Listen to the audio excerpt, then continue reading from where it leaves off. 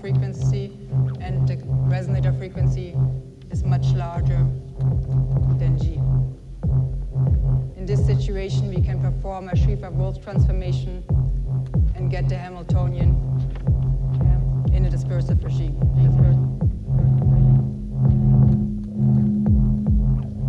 It's omega C plus chi times sigma z.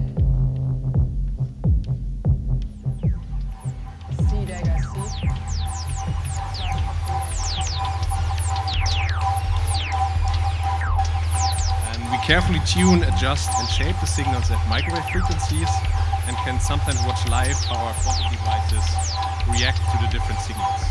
Some of the instruments are homemade and some are bought, but most of them need cooling by fans, so that is a constant background noise when working on them.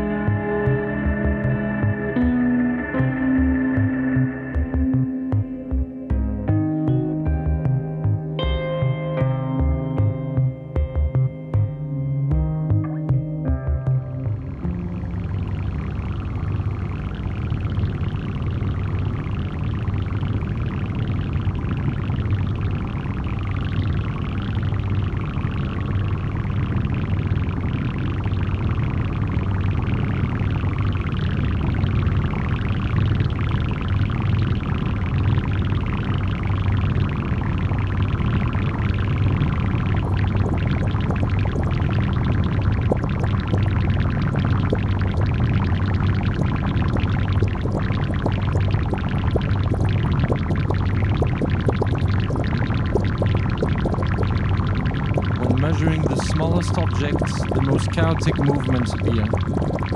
A particle position and speed cannot be precisely determined at the same time, and this inherent uncertainty creates a noisy, probabilistic character called quantum noise.